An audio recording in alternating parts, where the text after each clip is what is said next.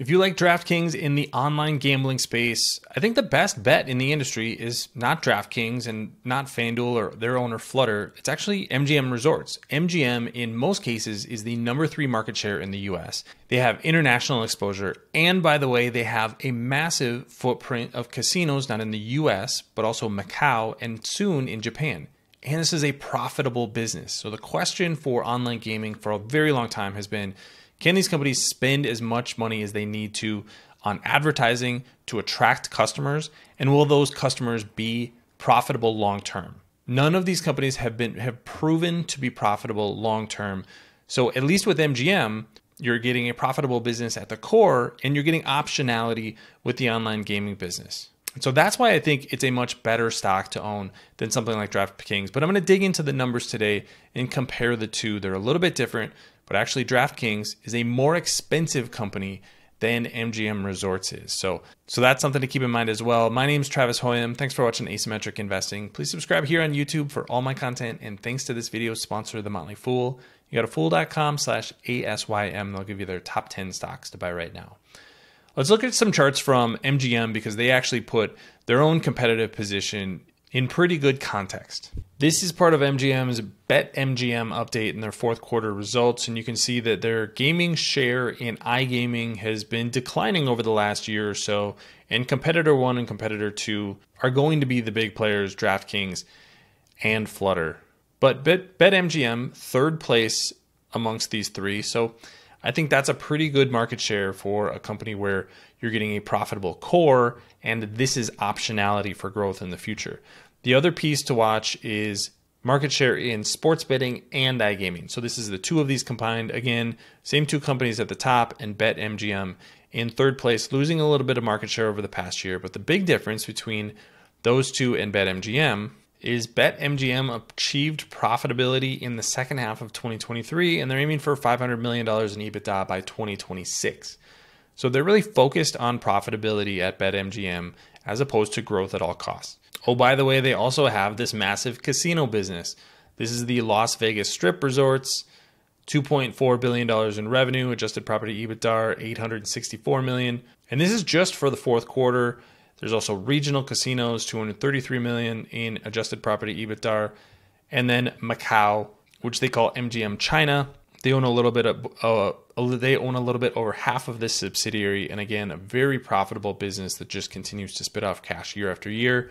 And if that isn't enough, there is MGM Japan, which is expected to open in 2030. And when open, this could be one of the most profitable resorts in the world. You're getting all that for a company with a market cap of right around $15 billion. They have about $3 billion in net debt on the balance sheet, so about $18 billion in enterprise value. And like I said, that BetMGM business is just icing on the cake. If the industry grows, if it's available in more and more states, and MGM is also building an international online gaming business, you get that in addition to the core profitable casino business. But I want to compare this to DraftKings because this is the really hot stock right now, and I have a lot of questions about how sustainable their business model is long term. Now, if you just look at DraftKings revenue and net income, which this chart shows, you can see that revenue has been growing like crazy, 63% annual compound annual growth rate between 2017 and 2023, and that's incredibly impressive. What DraftKings hasn't been able to do is turn that into a profitable business. $802 million in losses in the past year. Now that did decline to just $44.6 million in losses in the fourth quarter of 2023. So those losses are starting to come down, getting a little bit more leverage in the business. But here's fundamentally the challenge is, can DraftKings grow to be profitable given the fact that they're spending almost $2 billion per year on sales, general, and administrative expenses? This is all the ads on podcasts that you hear, the advertising on television, on YouTube, everywhere. DraftKings seems to be advertising along with all of its other competitors. And I think all of these companies are just fighting for the same customer base. And that customer base has been growing as more and more states have been legalizing online gaming. But how profitable can they be, and how sticky is the business model? There's really the core problem is DraftKings or Flutter or BetMGM, is there anything keeping customers from moving from platform to platform depending on who has the best bets? Thanks to our friends at The Motley Fool for sponsoring this video. Visit fool.com/ASYM for the top 10 stocks to buy right now. Now, DraftKings did say that they are getting more profitable as states get a little bit older, so older vintages as they call them.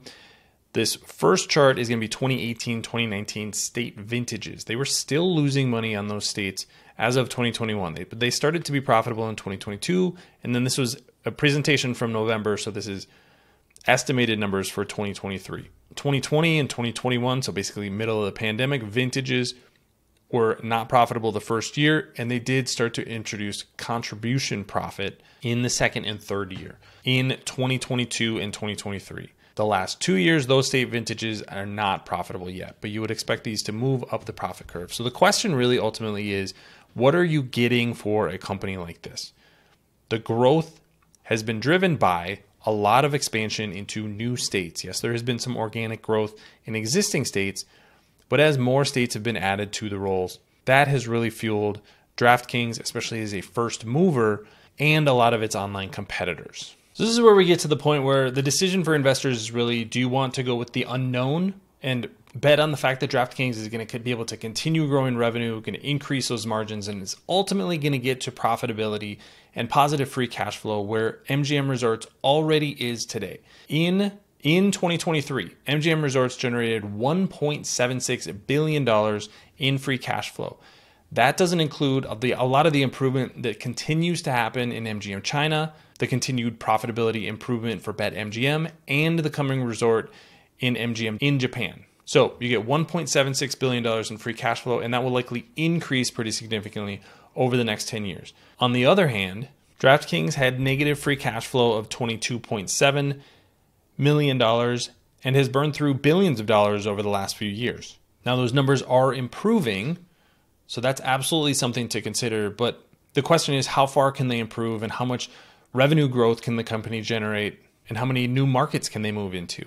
I just think there's ultimately going to be a cap on the profitability for a lot of these online gaming companies because the switching cost just isn't very big. Opening up a different app to look for the betting odds for a specific sports event or playing a different iGaming game is very different than the physical infrastructure that it takes to build casinos and build an ecosystem around something like the Las Vegas Strip or Macau. So I think those are going to be much more sustainable cash flows, and investors who are betting on MGM and investors who are betting on DraftKings are betting on something that is unknown in the future and has not proven to be profitable long term. So I think if you're interested in DraftKings, the better bet, the safer bet is going to be MGM Resorts. You're getting actually a pretty good value on the stock.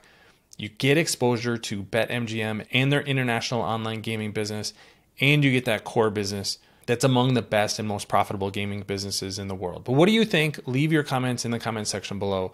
Don't forget to subscribe to Asymmetric Investing. Thanks for watching, everybody. See you here next time.